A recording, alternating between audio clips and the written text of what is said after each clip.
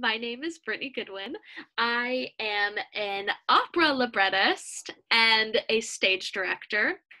I once dabbled into acting. It's what I went to university for, but through the twists and turns of life, I found myself on the other side of the table, enjoying writing and putting it all together. That's right, and that's where our paths had crossed. Brittany, I think you were still at Still your at Fairleigh FDU, right? Dickinson. Fairleigh Dickinson, yeah, in Yes. Madison, which is where Writers Theater was. And somehow we were fortunate enough to recruit you into the Young Playwrights Festival for that first year. And I think you probably performed in it for, I don't know, like I 2 or 3 years until we got you working on the other side, as you said. Absolutely. And I kind of at that point when I transitioned over to teaching artist, I was so familiar with the mechanics of how we were acting in something and turning it over and working with another playwright. So I was able Yeah. to fill in so much. But I do remember, so I finished Fairleigh Dickinson in 2013. And Okay. that's when I believe I began working with you guys as an actor. Right. And so, yeah, there was a solid like 2 or 3 seasons where I was solely doing the young playwrights acting. But then, yeah, I transitioned to teaching over the Mhm. summer, doing improv Oh, that's right. and yes, and the playwriting class. Right. And then I started being a teaching artist, going into the school system and doing it, and acting in their plays as well as teaching them the craft of playwriting. That's right. And I think let's throw these up here now. I know when we were talking before we started, I said that I had a couple of pictures. Let's see if this actually works. Cue the Uh, embarrassing photo that's reel. right. That's right. Oh, let me find it. Still learning this Zoom thing here. Let's see. All right. Hey, you're better than I am. Oh, All screen right. Let's see. share. Screen Awesome. share. All right. Here we go. There's one. Do you see that? Oh, look at Yes. Is this? me! I think this is the one we were talking about. This is this came out of the 2012 folder for the New Jersey Young Playwrights Festival. I Oh, think this goodness. So is. I was working earlier than I even thought. Well, and one thing that I had tried to do when we started to sort of the history of the State Young Playwrights Festival at Writers Theater was that when I started working there in 2002, the program wasn't funded enough to have a festival performance. So a couple years later, when we were able to partner with Premier Stages at Kane University, we were able to get performances going. And I think this is one of the first years we did it. So I wanted to, because we were at the university and we'd been working with the Kane students, I wanted to reach out to other places too, to bring people in. So yeah, if you were still at FDU at the time, we definitely would have had Absolutely. you working there.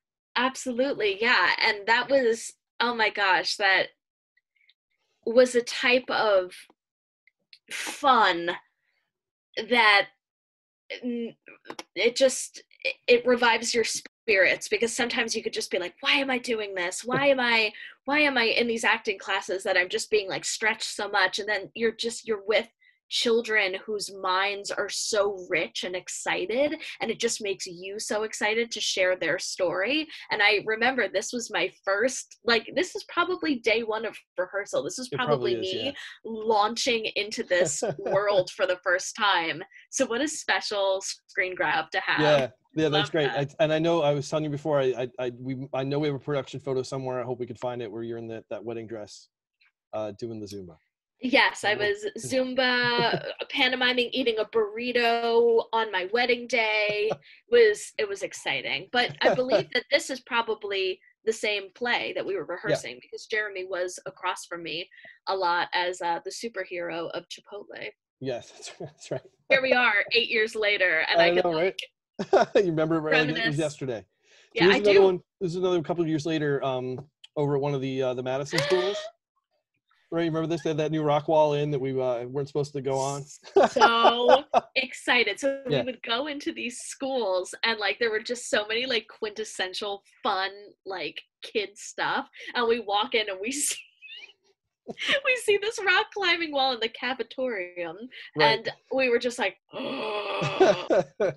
And I mean, Jim was like our den leader. We were all just like these like goofy actors that just wanted to play all the time. We're like, Jim, can we go over here and hang off the wall? He's like, yes, I'll get a picture. Go quick. Well, it's great too, because it looks like you're actually hanging on the wall, which is fun. It So does. yeah, and it was always great too with you guys, especially all the folks in this picture. I mean, This was Oh my great. gosh, what Um, a group. What a fun group. yeah, and I Because did. Go ahead. Go ahead. yeah, I mean, we just have to be chameleons, you know, like from Mhm. one, it's this particular age bracket, I find especially that like you could tell what they're conceptualizing and what they're coming to understand. So like a lot of these plays would be about like a dead parent, because I think that that's something that either like in their literature that they're reading at school, or like through cinema, or through like I don't know, something at home. Like a lot of like the fourth graders, fifth graders are clicking like, what if I lost a parent? What if Mhm. someone isn't here anymore that I'm used to? And I mean, there'll be a play about a farting contest, and then go completely into like, I lost my mother, and Right. like we have to be these chameleons who are like, you know, having the fun time of talking about farting and being the stapler who farts, and then going into like this, like legitimizing their fear of, I could lose someone, and this is what it looks like when you're going through a stage of mourning. And Right. it's, yeah, it's just all of those things. And so when you have a group of people that you just like love completely, and you can hang off things and and be goofy, like you're gonna have that special bond on stage too, to go through it all. Yeah, definitely. And I think one of the things that's always drawn me to this kind of work is that I think a lot of times kids are very hesitant to so we can get out of this now and get back to you and me. I'm not sure as I vamp here. Uh-oh. All right, Da we'll da da figure it da out. da da. Bum, bum, Oh, bum, there we bum, go. bum, bum, bum, Nope. bum, bum. No, I don't even know how Ah! to Oh no, share there a we go. screen. There's the button. Okay, good. There we go. We're back, right? And better than ever. And better than ever now that we've gone down that memory lane. No, I think kids a lot of times I think they want to be expressive. There was a great quote I found that when I started doing my research about kids want to write from the moment they're born, and they mark on everything, and it's their way of the first time a child is really able to say, this is who I am.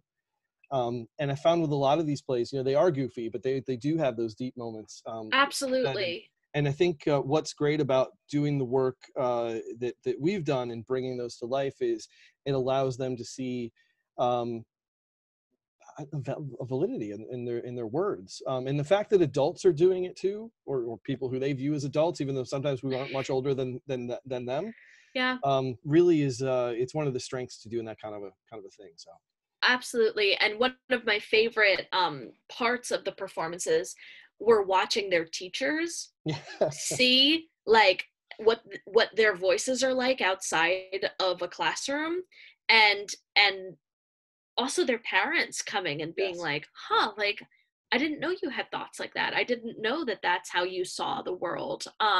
right.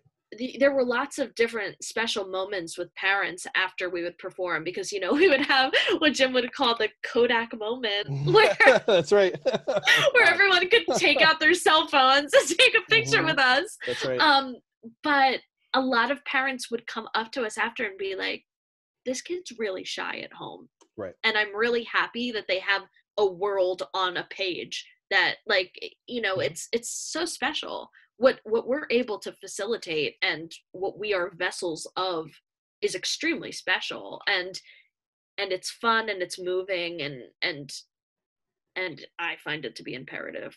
Absolutely. Yeah. And especially times like we're going through now, it's important to have that outlet, especially for kids. I mean, it's really kind of fascinating, for lack of a word that maybe would give a little bit too much of a slant to that. But Yeah, no, but absolutely. Like, I mean, some children I think might think that this is normal, like that this is like what sure. you or I have gone through in our lifetime, and this is just Yeah. like a 10-year cycle, like when like the locusts come, you know, like, but Right. it's not, and it's important to have those conversations, and having it through the lens of art is so safe and Mhm. wonderful, Yeah, to definitely. draw a parallel and to forward your thinking in that Right. regard. So yeah, absolutely. That's great. And one of the things too I want to make sure that we talk about is not just that work and inspiring those young people to do that creation, but also you've had a path. You alluded to this a little bit, where you started in theater as an Yeah. actor. You moved beyond the stage, behind the table, whatever phrase we use. The phrase of the moment. The phrase of the moment, right? Backstage, whatever. But you've also found your way into other artistic mediums I think are really fascinating. And I really don't know how you got there. So I'm curious to hear, like, what was that path like for you? Because I'm sure too that there are young people out there who will see this that who would have an interest in multiple places. It's not just theater. There's so much more that. Oh gosh, absolutely. And there's nothing funnier than like when you're a junior or senior and you're trying to figure out what you're going to do, and like there's like almost like a joke that it's like, well, I could be like a fireman or a police officer or a teacher, or like, I mean, there's like 5 things that you choose from, right. But like there's obviously many more professions out there. So in high school, I was an actor. I was an actor ever since I could stand. I was a dancer. I did everything on the stage. But then I took theater arts, and I had to do a directing assignment, and it was a music video project. So you pick your favorite song and stage it. And while I was doing that, I was like, oh, I like this a lot more, because instead of being one person in a play, I got to think of being so many different people in a play and moving them around and how it would look and how each of them would feel. And it was so much more stimulating and gratifying to me to like look at it through the lens of the lights, look at it through the lens of the floorboards and how things moved. And I got excited about that in a way that was very different from acting. And at 16 years old, I thought it was just something cool I was doing. So then I kept getting voted to be the class director in the assignments. So like everyone would like have a vote, and like it was like, I remember like comical, like it was like 20 out of 25 people were like Brittany Goodwin, Brittany Goodwin, Brittany Goodwin. And like there was something that went off in my mind that I'm like, maybe I should follow this impulse and do this. But this was back in like, I mean, I'm not old, I'm 30, but in 2007, 2008, there were not really directing programs. Like if you wanted to go to school for theater, you went to school either to like be an actor, or you went in a general theater program and like learned all of it. So I continued on my path to becoming an actor, because I figured that that's what I should just do. And people, validated that, and so I listened. And it was in college that I missed that feeling, that high school theater arts feeling of making a story instead of being one pawn in someone else's story. Right. So I got an internship working at a theater company as a stage manager because I needed an internship. And then they liked me, so they asked me to come back and direct the next year. And this was at a children's theater company, Jerry Gibson in Florham Park. And so I worked there for 4 seasons. And I just was so happy creating. It was me and my friends from college that I was like, oh, like you don't have a costume person. Like my friend could intern and do the costumes, and like we could figure that out. And like she also does hair and makeup, and we just basically created this like little mini ensemble at this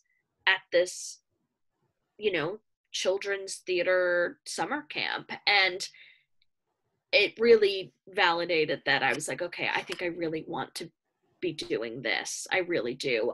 So then I began directing, and I was still acting at the time. Like after I graduated FDU, I got into a program at Columbia University where I was an actor for their MFA directing students. So I would literally go in several times a week, and I would listen to the notes that they were getting as directors, all the while being an actor. Yeah, great. And I mean, Anne Bogart was their teacher. Like it was an incredible experience. Yeah. Like it was like really, really incredible. So it was satiating my my love and fuel for performing while I was squirreling and gathering information for the other side as well. That's great. And I always say, no matter what, who I am as a writer and who I am as a stage director would be nothing without my foundation in acting and storytelling. It just wouldn't. I know how to communicate with people because I knew what it was like to be in their shoes. Yes. I know how to arc a story because I know when my plot line is anemic and I'm like, they really didn't resolve this. So I know how to look through as an actor at each and every one of my characters that I'm doing and make sure that I advocate for their voice as well. Yeah. So don't get me wrong, I don't have any regrets at all about my time acting. It was extremely informative on where I am now in my life. I could go back, who knows? So anyway, I began directing more and more. And then I got an opportunity to direct an opera. And I was like, I've seen one opera in my life. I know nothing about it. Right. But I was assured that it was a new opera. It was in English. And just give it a go. And I was like, okay. So this was a composer who ended up being one of my best friends. He was finishing up school in Vermont, and he needed a stage director to bring his like first opera to life. And I fell in love with it in a way that I couldn't completely understand. How I view opera is the story is more akin to like an epic poem than it is a musical, where there's just so many like devices that need to be hit, where opera is just poetry set to music. And dealing with that and the physical vignettes and how that all manifests and is brought to life, I've just fell in love with it. So while I was doing that, I had mentioned that I was writing a play. I was writing The Wonders of Alice while I was doing all of this. And the baritone in Usher was like, oh, why don't you write like lyrics for songs or libretti and do like a book for an opera? And I was like, why not? So I decided to do what was what's called an art song, which is kind of like a song cycle where one person could take on multiple different personalities with one instrument. Or you can do like two singers and two instruments. So it's like kind of mirrors one another. So I like studied like the background of that, and I decided to do that as my toe dip into that, and that went really, really well. Songs of the Soul Beams had its premiere at BAM, which is a very exciting place to have your premiere of your work. And then it was picked up by Le Poisson Rouge. So that was very exciting. And then I started writing full-length opera. So that was my stone skip in. But again, like I was, I think, 25 or 26 when I was starting all of this. So like I had no foresight when I was in high school or even college that I was going to be writing opera and like living in LA. I could not have predicted that at all. And it's exciting it's terrifying sometimes, but it's exciting to like go through life and just follow your impulse and what feels organic and right, as opposed to being afraid of it. And I'm all about just like embracing it, and you know, you'll know when it doesn't fit. Don't force it. Right. You move on. I'm so glad you said that. That's so important for everybody to hear. Young, old, it doesn't matter. I think a lot of us would do very well by ourselves if all we learn to do from here on out is to kind of embrace what happens and go with our gut and kind of follow the signs. Absolutely. Yeah. And again, like our foundation of learning theater is so much of confidence and speaking eloquently and confidently in front of people, and also following an impulse. Like there's this example that I love to give. There's this play called Our Country's Good, and it is about convicts in England going over to Australia, and the boat ride from England to Australia, where someone had proposed that they put on a play. And a lot of the people policing the boat were like, why would you be rewarding them with something fun and Right. putting on a play? And that person's rebuttal was, because they will understand empathy and they will understand what they did was wrong if they are in the shoes living as someone else. Yes. And what was even more beautiful about that play is the ensemble of police and jurisdiction doubles as the convicts. So it's one scene where they're just talking about how these like people are lowlives and they shouldn't have merriment, and then they change their costumes like this and become the people making the play. Wow. It is such a gorgeous like 360 scope of humanity. Sorry, my phone's going off. That it's, I think it perfectly encapsulates what the theatrical experience is. Learning empathy, learning confidence, and being in someone else's shoes. And all of that is something that if kids had in their diet, just with science and milk, Right. I think that we might be really better off as a Absolutely. society that feels for one another. Yeah, you know, that's that idea of empathy too, in being in a character's shoes. When I started in graduate school the first time, one of the things that really spoke to me, you know, educational theater. So it's like, you know, okay, so we're talking about plays for kids, you know, everything else. But one of the things when we started talking about theory was that idea of that, you know, this is a way for children to explore ideas or empathize with others, or that idea of put yourself in someone else's shoes. They could literally go and do that in a creative environment, but and reap the experiential benefits of the experience without any of the difficulties. You know, there's no the risk can be replicated, but the danger of it isn't quite the same. And that really resonated with me, just the sense of all the stories that I know I love. I'm able to see myself through that character, and then I learn from it. It's just a fascinating idea that I think we forget a lot about. And you know, you've mentioned a couple of things here and there too about, you know, the idea of presentation, and that's sort of where we start from in learning. And what's been fascinating for me this year, focusing on middle school students, is really teaching that essentially what my curriculum is now broken down to.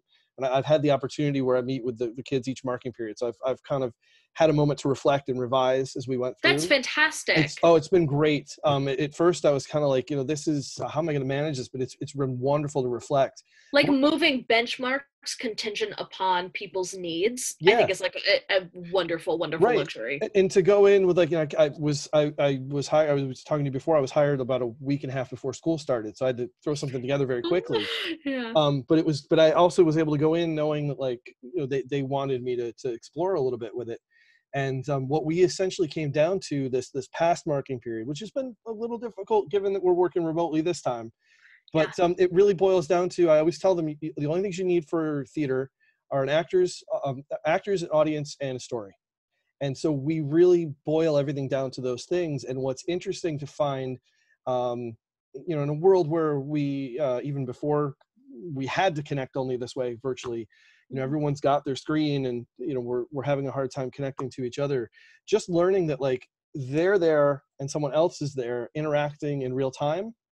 If we look at theater as working on it that way, you know, we're learning a skill that's going to help us in the future. It's been a wonderful thing. I get a lot of kids who come in very afraid, who then suddenly just realize, if I just think of it as I'm talking to someone else, and how am I standing, how am I talking to them, how are we relating to each other?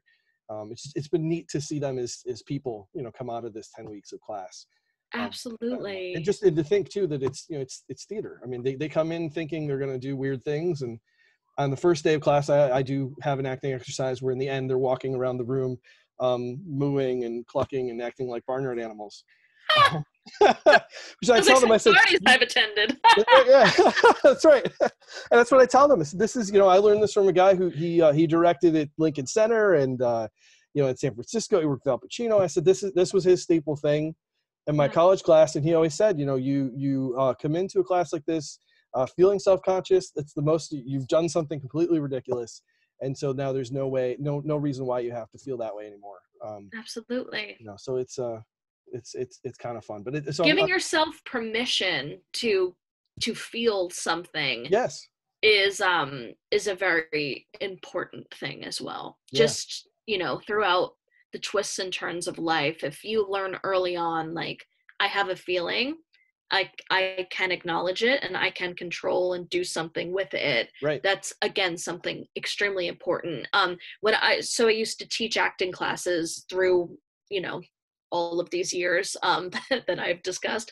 And when a parent is like, why should my kid do acting classes? I'm like, Mm-hmm. not because they want to be an actor. Like, they will learn so much in that room that is gingered into every arena of life. They That's want to right. be a business person, they'll be steps ahead. If they want to go into marketing, they'll be steps ahead. Like, Yep. owning, as I said before, owning a room, confidence, empathy, all of those things, like, you just simultaneously exercise unlike anything else Absolutely. out there. Yeah. When I think it's fascinating to compare kids today with even students I had 8 to 10 years ago. When we were doing these the Young Playwrights programs together, I think that they're vastly different because the world is so different. Yeah. We talk a lot too about screen times and things, but I think what gets overlooked in that is just the fact that there's so much power in our own hands to create content, for lack of a better word. To be creative, be expressive. I talked with Walter about we can be in charge of our own narrative in this Yeah. case. We don't have to be you even said this too with being an actor. You're a pawn in someone else's story. You can create the story and put it out there. Mm-hmm. That's a very powerful thing that I think is great for arts. And I wanted to talk to you about that because I knew that would come up in the conversation. And also I really wanted to make sure that the young people and mentors who are seeing this video can see just the many ways you've branched out to do that kind Yeah, of stuff. So absolutely. And again, I can't say I would not have gained success without the thing that came prior to it. sure. I have not one qualm about how I've spent my time these past, God, I guess I entered college at 18, 19, so like the past 10 years. Mm-hmm. Everything was so purposeful. And it's nothing groundbreaking that you have to do either. You can't, That's great. it's to teach someone is not, I read an entire book and I'm going to give you a dissertation on 3 things that you could be doing. It's as simple as, one of my first exercises that I would do as a teaching artist was, do you know that book Humans of New York, and that Yeah, website Humans of New York? I would take different people that's from great. that and I would show them pictures of it, and I would be like, write a monologue from their point of view. And Yep. then I would say, write a monologue the next day in their life from that monologue. And then I would give them the quote that was associated with that person's picture. And I'd be like, is that how you envisioned them? Is that how you envisioned how they would speak? So it's little things like that it doesn't take groundbreaking, oh, I'm scared to do this. Right. It's little things. If you have a child and you want to make sure that they're being active and using their imagination, show them a picture. Have them write a story about a picture. You Right. never know where that image will take you. You Right. never know. No, that's true. That's great. That's well said. So I want to kind of bring us to the end of this conversation with 2 more questions. Yeah. First one is, what do you see as having been the biggest challenge that you've had to overcome? And that could be anything. You could talk personally, artistically, and it comes from the place too of where when I'm working with my own students in particular, but just youth in general, I think it's that idea of well, you said it doesn't have to be big. It's taking that first step. I find Yeah. that's usually my process. This is the guide. I'm just going to take you to the first step and then watch where you go from there. I think a lot of times we can get bogged down with this idea of it's a challenge. I can never overcome that. So I love hearing those stories from people, things that they've Yeah. overcome.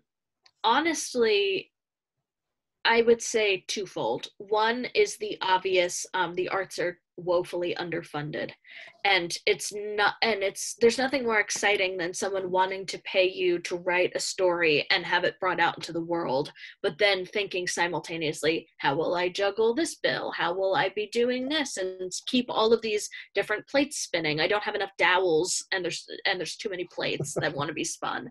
I love that you use that. Thank you for using that imagery.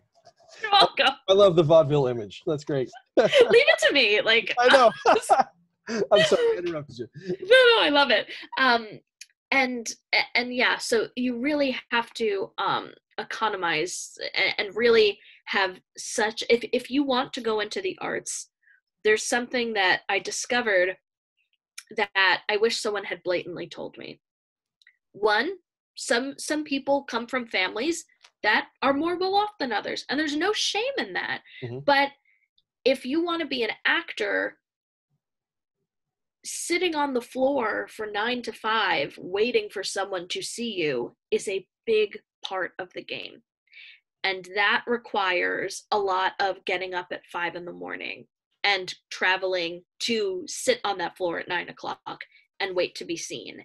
And then how do you make money during that? It's you really have to understand what your life will look like and how you could live within that life. So that's number one.